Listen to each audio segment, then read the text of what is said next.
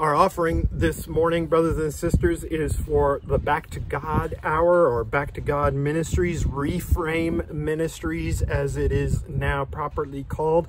For those of you who are not aware, Back to God Ministries or Reframe Ministries, they do amazing work broadcasting the Word of God through many different types of media throughout the world. They are responsible for everything from those Today magazines, that many of us use for our devotional materials, to the Back to God Hour radio programs that broadcast throughout many places of the world, and often reach into places where the gospel is suppressed in other ways. So prayerfully consider your offering this morning as you consider what God is calling you to do for your tithes and offerings. In terms of prayer, while there is nothing that I am aware of super new in our congregation for pastoral care, at least not that I need to mention out loud, there is a pastoral care concern for our brothers and sisters in Kemptville, and that is that Pastor Ken Garrels, who many of you will have known, who has been the pastor in Kemptville for quite some time, and before that was in Ottawa as a pastor there. Pastor Ken passed away due to cancer this past week, and so we pray for comfort for Sharon, his wife, and for the congregation in Kemptville.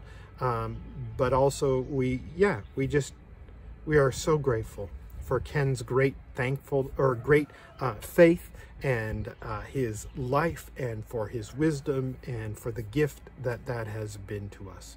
But please uphold the Garrels family and the Kemptville congregation in their grief, brothers and sisters. Let us come to God in prayer.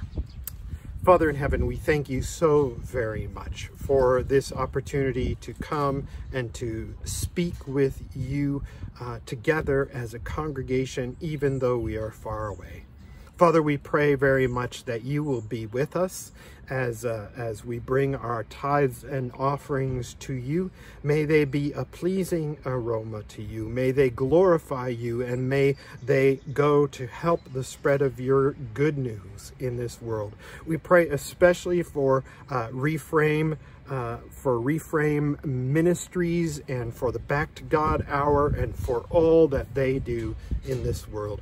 We pray also that you will help the ongoing ministries of this congregation and this church, and all of the churches in this area, whether they are Christian Reformed or whether they are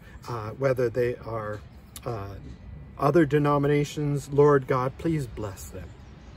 Father, we pray also this morning that you will be with the Kemptville Christian Reformed Church, and that you will be with Sharon Garrels and their family as they grieve the passing of Pastor Ken Garrels.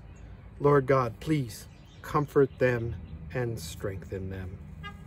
Lord, we pray also that you will continue to be with all of those in our congregation who are struggling with mental or physical or emotional ailments. Lord God, please guide them too.